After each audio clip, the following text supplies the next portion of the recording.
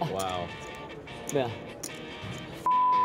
Didn't expect to see that one, I'm gonna tell you. And she has picked up aces under the gun +2. Vanessa with aces is like Super Mario with a yellow star. You're pretty much invincible, but you can still fall down a hole and occasionally it runs out before you beat the level. She's raised to 6,500. Rojas has king-queen offsuit. And he 3-bets. The re-raise is to 14,500. It's back on Vanessa. She re-raises. The 4-bet is to 31,200. Rojas pulls back his 3-bet and makes a 5-bet.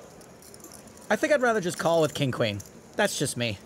He's re-raised to 64,500. Vanessa could flat or shove. All in. She shoves. I think I'd rather just fold king queen here. That's just me. It's for an additional 154,000. Seems like a pretty trivial fold. He really can't be considering folding here. I mean calling. That's how much he should not be considering it. I couldn't even say the right word. Call. What? Did he see his cards right? Did he know we're on the bubble? Is he being blackmailed? Why? That is a questionable call. Yes, Antonio, you're right to make that face. Can the yellow star hold? Ace is a huge favorite. Yeah, it's gonna take her all the way to the flagpole on this one. Rojas now drawing dead. Thank you. Vanessa Salps gets a full double up. Chris Moreman with 7-5 offsuit. Moreman stakes a lot of poker players. He's also had some decent cashes of his own. Okay, so for mere mortals, y'all shouldn't be doing this stuff like this, but for Moreman, it's fine, but I will call this loose. Under the gun raised to 22,000. Simon Ravensbeck with king 10 suited. I think this is a perfect spot for a call. King 10 of hearts flops very well. That's not a call, that's a re-raise. Ravensbeck 3-bets to 52,000. Not a huge fan of this 3-bet, and look at this. Alvarado wakes up with queens in the cutoff and 4-bets to 115,000. Back on Moreman. Oh no, looks like Moreman is one of the mere mortals. He's losing his mind, James. Okay, Chris Moreman moves all in. And JC Alvarado calls him. Moreman either assuming JC has nothing or that he can make him fold a monster. I don't see JC 4-bet folding anything better than 10s in that spot. Moreman's all, right, good play, mate, good play. 1.1 million in the pot. And that's not a bad flop for 7-5. Danny Smith is laughing. Call me crazy, but I think it's okay to have fun at the poker table. There's mean laughter, and then there's this. Chris Moreman has 8 outs. Make that 5 outs. He needs the case 7 or a 4 for a straight. The river is a queen, a house for Alvarado. Wasn't easy. Nah, it was pretty easy. Guy gifted you his chips. He flopped a pair, brick, ship it. Dealer did all the work. Seemed pretty easy to me. Pocket 5s for Dan Coleman. He raises under the gun. Oh, hi, Livebury. Folded around to Richard Young in the big blind. King Jack. He calls. Heads up to the flop.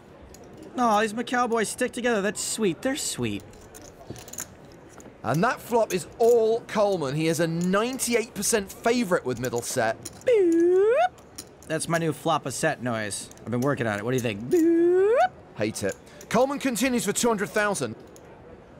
Well, you. I call. Wow, huge misstep from Young. Wow. Yeah. Pretty sure that wasn't Cantonese. Richard Young is drawing to a chop. Alright, that's a good situation. And now he's drawing dead. 輸緊啊嘛。 Good game. 咩啊？ Good game. The last of the Macau boys shot down. Back of the feature table, 4 players have gone to a flop. And that flop has hit John Juanda really hard. He's got a set of 3s. 207. It's Imnan Ziad who bets out, though, with a pair of 4s. Juana's got an absolute monster. He doesn't have much to protect against. There are some straight draws out there. But it's a really dry board, and raising into 3 people is going to look awfully strong. My guess is we're going to see a just call. He does just call. Aslan Vodakov has top pair. He's got what's going to be the best hand a lot of the time. A For those same reasons he shouldn't be raising. He's only going to get called by better and maybe Queen Jack.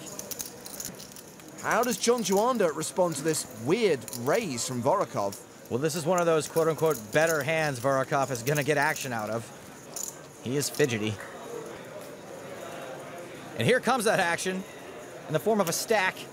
It's a 3-bet to 100,000. Vorokov is being sent a very clear message. He should absolutely know he's beat right now. He has top pair with a cruddy kicker. What?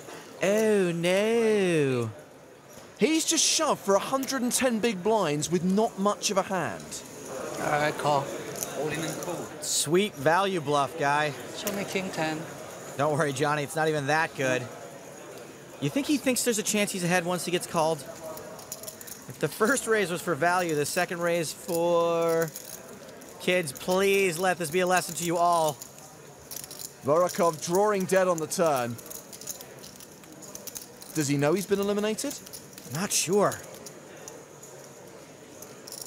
Take the walk, my friend. I actually just feel kind of bad. Action on Hillary. He raises his button to 450,000. Now that they're three-handed, there is a huge money bubble here. Some folks would tighten up because of that. Jokamainen, 3 bets from the small blind with 6-10 suited. If I know anything about the Scandies, they're probably both going to get even looser and more aggressive because of this money bubble. Juha Helpi has been joined by Jani Sointola. 2 million. A 4-bet from Hillary to 2 million. Ayah! This is just insane leveling happening here. I can't wrap my head around how you get the nerve to do something like this, but I know Yanni can't call. It's 5-bet or fold.